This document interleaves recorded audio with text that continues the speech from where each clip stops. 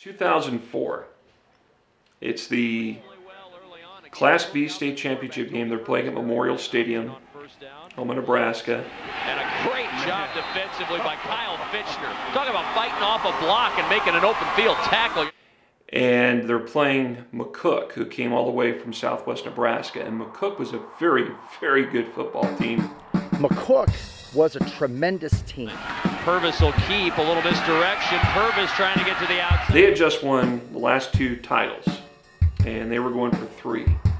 And we knew it was going to be a hard-fought game. We had a great season. It was a great group of guys. Good line, good backs, but we just couldn't make anything go. Late in the fourth quarter, we had a defensive lapse, and all of a sudden McCook scored, and they took the lead. McCook had a 9-7 lead, and this is less than a minute to go. We were within a touchdown of them with about a minute and a half left. We got the ball back. Guys didn't panic. They all looked at each other and said, now let's go. It's our time. It's our turn.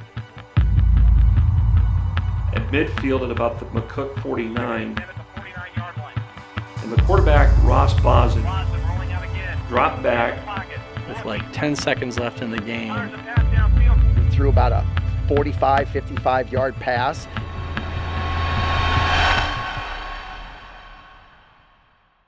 As kids in the backyard, when we were growing up, that's the scenario that we would play out.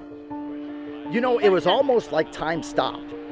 And you're looking at it and you're like, wow, is that going to anybody? And then you're like, oh my goodness, he's going to catch it. He's going to score. Touchdown, Pius. And Millard caught the ball and ran it in for a touchdown. 11 seconds remaining.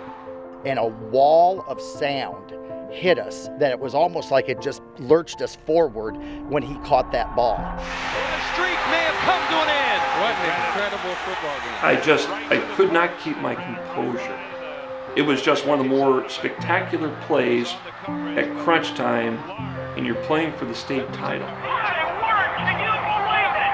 Michael Millard scores the touchdown for Pius X and balls across the lane. We're just going for struck. They say the idea is that's one of the most exciting days and exciting games in Nebraska State playoff history.